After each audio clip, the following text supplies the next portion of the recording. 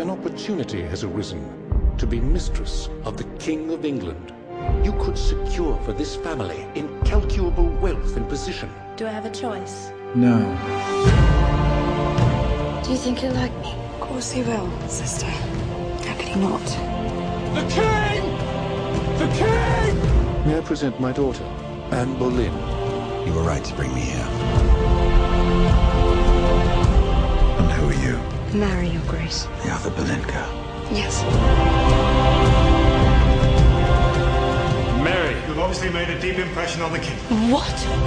In an age when a woman's destiny Our daughters are being traded like cattle for the advancement of men. was determined by her father. It's done. Tonight. Try to please him, if you can.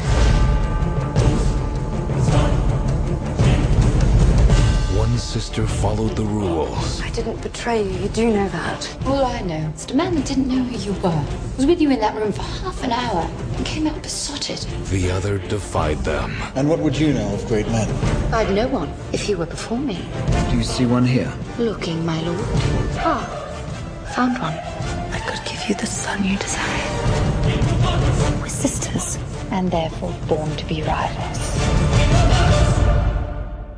Will you give yourself to me now? Make me your queen.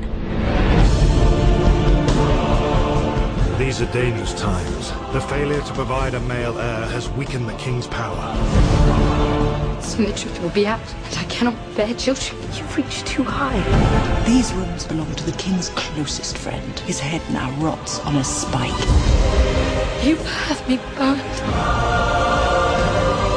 I have torn this country apart for you! The only person whose testimony we'll trust is Mary. You're my only hope. My life depends on it. I beg you, spare my sister.